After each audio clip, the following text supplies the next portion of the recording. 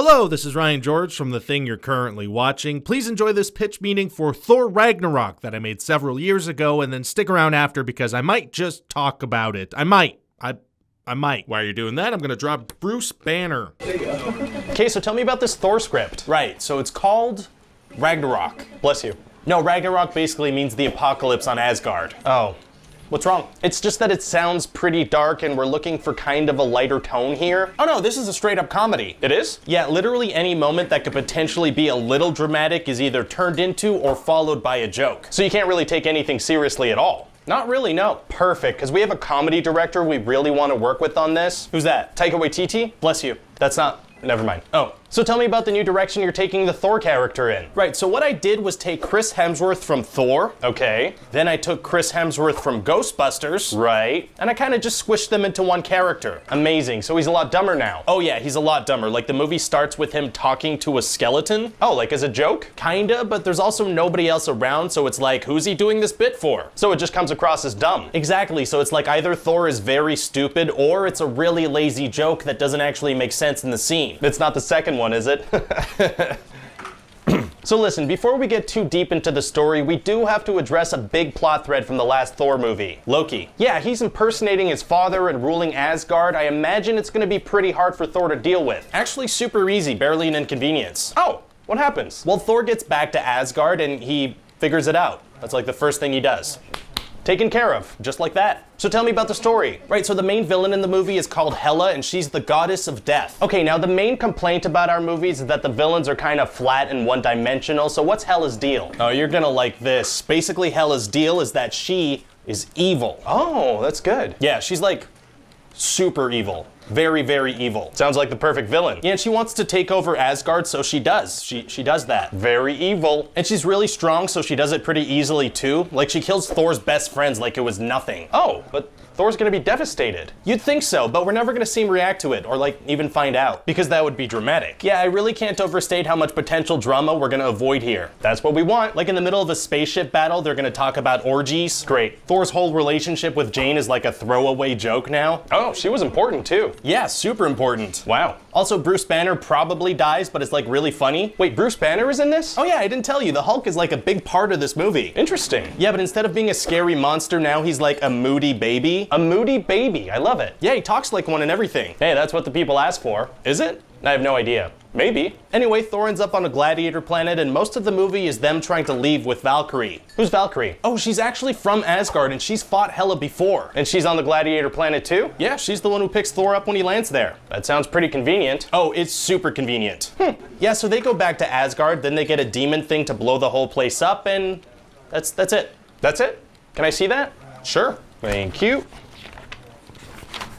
Most of these pages are empty. Yeah, well, when I was writing, they were playing a Whose Line Is It Anyway marathon on TV, so I got a little distracted. Great show. But it got me thinking, why don't we just let the actors come up with a lot of this stuff and just kind of end every scene with Thor getting zapped unconscious? Oh, improv. I love it. Yeah, and it should be fun too, because you know how most movies have like one character that's the comic relief to break the tension? Mm-hmm. That's gonna be like every single character in this movie. Everybody. Yeah, like there's a character who's a pile of rocks. Funniest guy in the film. Hey, there's a page here that just says Goldblum. Oh yeah, there's a character called Grandmaster that I didn't really know how to develop. Oh, so you want me to get Jeff Goldblum to come be Jeff Goldblum? Yeah, I figured that would take care of that. That's smart. I'll see what I can do. Also, you'll see there's a page in there that just says the word cameo. Yep. I just thought it'd be really fun to have a super famous person show up for like no reason at all. For no reason at all. Exactly, so people in the audience will be like, hey, isn't that, why is he in this? I know just the guy to call. Awesome.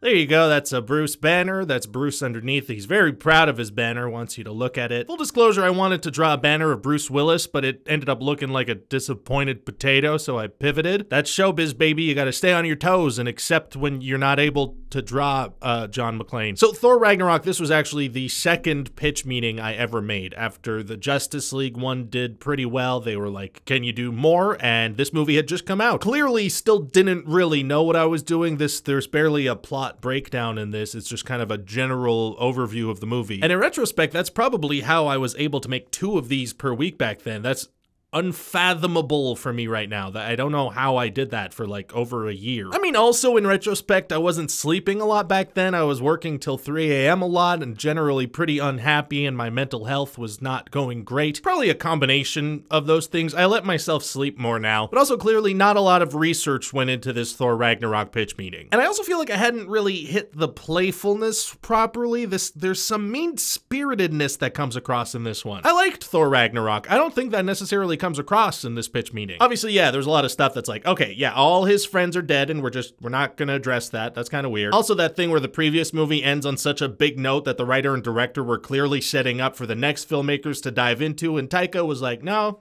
thank you. It has vibes of Luke Skywalker throwing the lightsaber over his shoulder, just the next director being like, no, I don't want to do that thing you set up for me. Now, last revisited episode, I did something kind of new where I actually edited the Google Doc, the original Google Doc of this script. Judging by the comment section, generally most people seem to enjoy that, so I'm gonna do it again. And for those who did not enjoy that, I'm gonna include some chapter markers for the video so you can just jump forward to the Q&A. Or if you don't want to see any of that, you can change video. There are dozens of videos on this website, billions of dozens even. So here goes that, the Google Docking portion. Ladies and gentlemen, they said it couldn't be done, but I have successfully opened a Google Doc. I guess it's true what they say about the cloud. You can access your old files that are on there. So here's something that kind of pops out to me. The producer guy says, so tell me about the new direction you're taking the Thor character in. But writer guy didn't say anything about a new direction, so I would rephrase all of this section. If I were writing this now, this line would be, so what's going on with Thor? Straight and to the point. And this right here, I'm using 6 lines to say that Thor is going to be dumb now, and to make a comparison to Chris Hemsworth in Ghostbusters. There's a better way to do this, I think. So I think what I'd do is I would say, well, I was thinking that Chris Hemsworth could play him a lot more like his character in Ghostbusters. Then I'd have producer guys say, so like a lot dumber. And then I would lean into how much people didn't like Ghostbusters to highlight why this was maybe a questionable decision to make. Oh yeah, super dumb, because people loved Ghostbusters. Did they? Maybe. So how dumb we talking? Then I could go into the skeleton thing, where I'd just go, well, the movie starts with him talking to a skeleton. So then yeah, there's the talking to the skeleton bit. Who's he doing this bit for? Instead of having producer guy say, so it just comes across as dumb, which is just a nothing filler phrase that's just a reiteration of what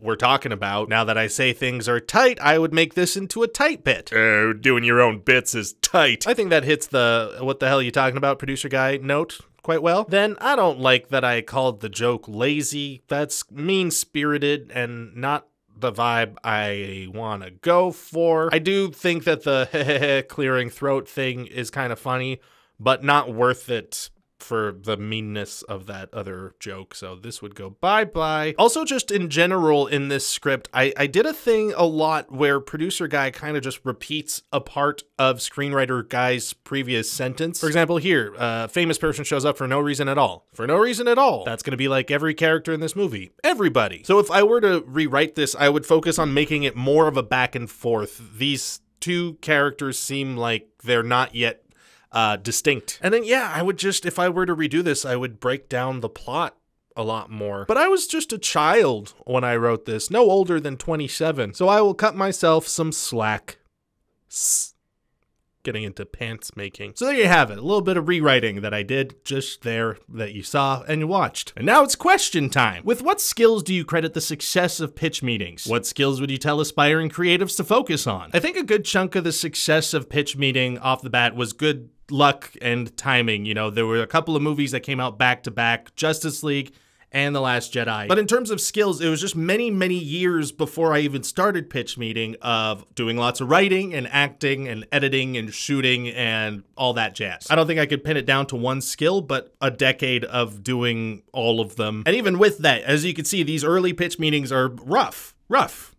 So in terms of specific skills that I would recommend aspiring creatives to work on, it really depends on what creativity you're doing. I guess my unfortunately not super helpful advice is to just do it a lot, even if people aren't watching. Because they probably won't be for a very long time, and that's actually a good thing. One thing I will say though, in retrospect, right before I started pitch meetings, I did sell my soul to the devil. Kind words, and then question, maybe you already answered this, do you do any other writing? I do, I dabble and I do, but making a pitch meeting every single week and making a sketch on my own channel every single week, there's just not a lot of time for me to dive into it. it, but I do once in a while. I did have a TV show acquired last year, which is a whole complicated process, and it probably will never see the light of day, and legally I probably can't say anything more. But for the purposes of answering this question, I do other writing.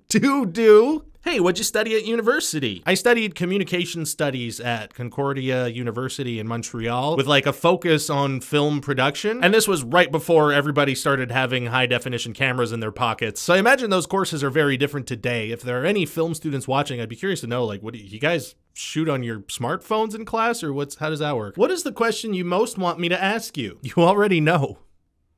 To go to prom with you. All right, thanks for watching. Please leave some questions in the comments section down below.